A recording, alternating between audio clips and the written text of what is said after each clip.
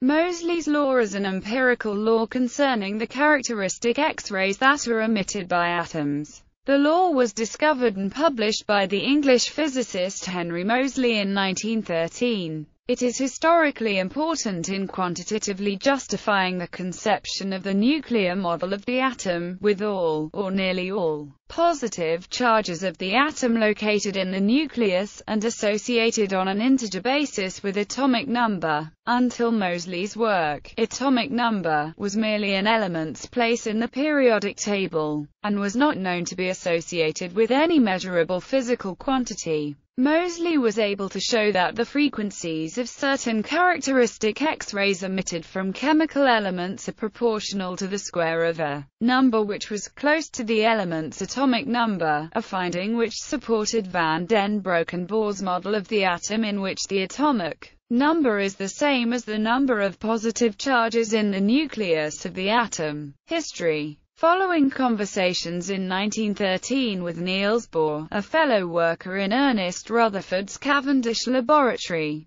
Moseley had become interested in the Bohr model of the atom, in which the spectra of light emitted by atoms is proportional to the square of Z, the charge on their nucleus. Bohr's formula had worked well to give the previously known Rydberg formula for the hydrogen atom, but it was not known then if it would also give spectra for other elements with high Z numbers, or even precisely what the Z numbers for heavier elements were. In particular, only 2 years earlier, Rutherford in 1911 had postulated that Z for gold atoms might be about half of its atomic weight, and only shortly afterward, Antonius van den Broek had made the bold suggestion that Z was not half of the atomic weight for elements, but instead was exactly equal to the element's atomic number, or place in the periodic table. This position in the table was not known to have any physical significance up to that time, except as a way to order elements in a particular sequence so that their chemical properties would match up. The ordering of atoms in the periodic table did tend to be according to atomic weights, but there were a few famous, reversed, cases where the periodic table demanded that an element with a higher atomic weight nevertheless be placed at a lower position before an element like nickel, which the table demanded take the higher position at Z equals 28. Moseley inquired if Bohr thought that the electromagnetic emission spectra of cobalt and nickel would follow their ordering by weight, or by their periodic table position, and Bohr said it would certainly be by Z. Moseley's reply was, "We shall see," since the spectral emissions for high Z elements would be in the soft X-ray range. Moseley was required to use vacuum tube techniques to measure them, using X-ray diffraction techniques in 1913, 1914. Moseley found that the most intense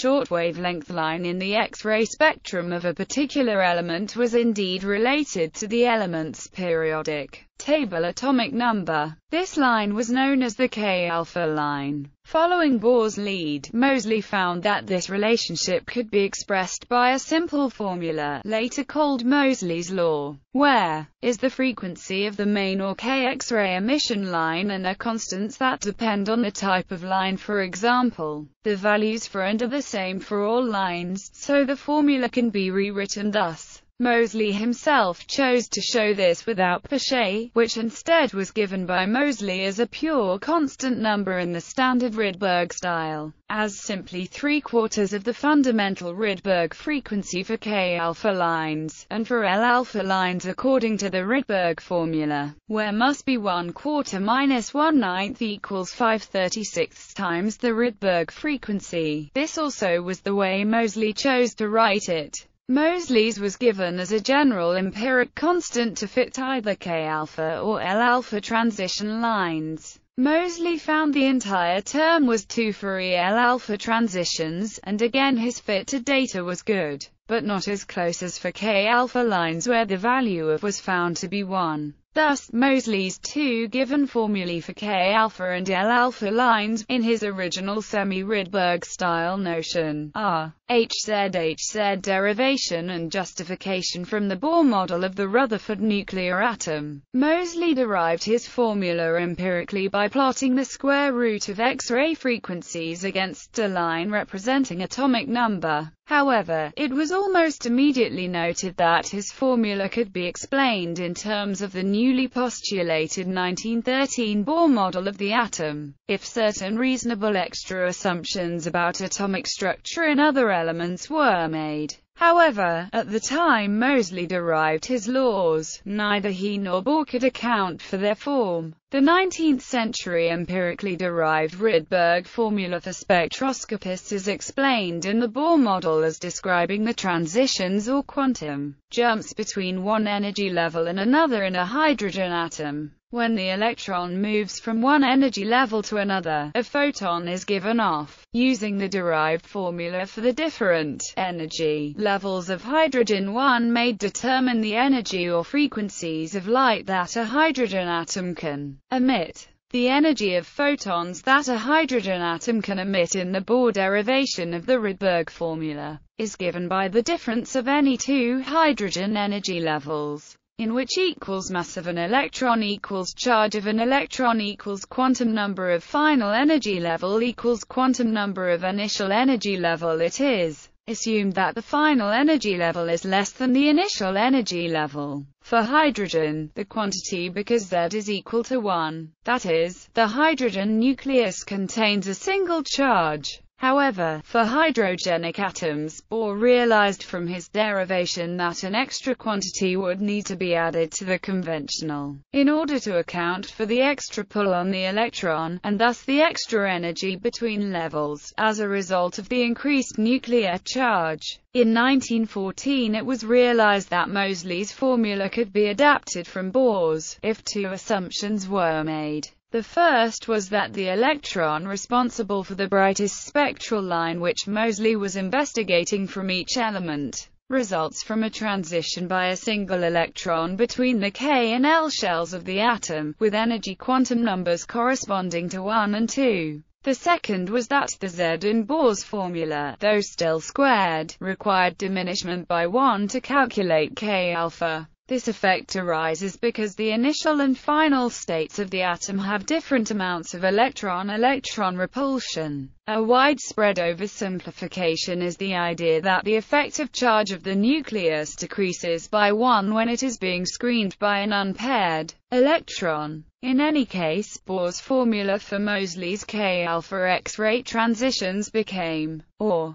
collection of the constants in this formula into a single constant gives a frequency equivalent to about 3/4 of the 13.6 electron volts ionization energy, with the final value of 2.47 times 1015 Hz in good agreement with Moseley's empirically derived value of 2.48 times 1015 Hz. This fundamental frequency is the same as that of the hydrogen Lyman alpha line. Because the 1s to 2p transition in hydrogen is responsible for both Lyman alpha line in hydrogen, and also the K-alpha lines in X-ray spectroscopy for elements beyond hydrogen, which are described by Moseley's law. Moseley was fully aware that his fundamental frequency was Lyman alpha, the fundamental Rydberg frequency resulting from two fundamental atomic energies, and for this reason differing by the Rydberg-Bohr factor of exactly 3/4. However, the necessity of reduction of Z by a number close to 1 for these K-alpha lines in heavier elements was derived completely empirically by Moseley, and was not discussed by his papers in theoretical terms, since the concept of atomic shells with paired electrons was not well established in 1913, and in particular the Schrödinger atomic orbitals, including the 1s orbital with only 2 electrons,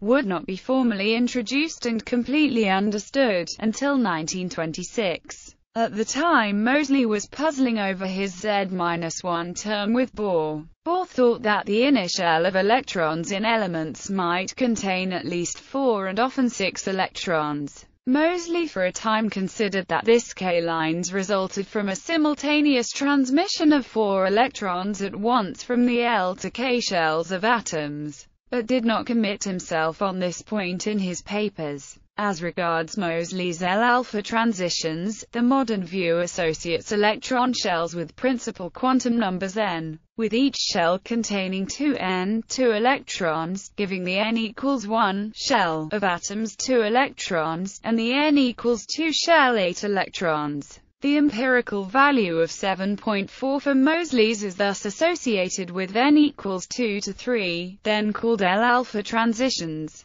and occurring from the M to L shells in Bohr's later notation. This value of 7.4 is now known to represent an electron screening effect for a fraction of the total of 10 electrons contained in what we now know to be the n equals 1 and 2 shells. Historical importance. See the biographical article on Henry Moseley for more. Moseley's formula, by Bohr's later account, not only established atomic number as a measurable experimental quantity, but gave it a physical meaning as the positive charge on the atomic nucleus. Because of Moseley's X-ray work, elements could be ordered in the periodic system in order of atomic number rather than atomic weight. This reversed the ordering of nickel and cobalt. This in turn was able to produce quantitative predictions for spectral lines in keeping with the Bohr-Rutherford semi-quantum model of the atom, which assumed that all positive charge was concentrated at the center of the atom, and that all spectral lines result from changes in total energy of electrons circling it as they move from one permitted level of angular momentum and energy to another.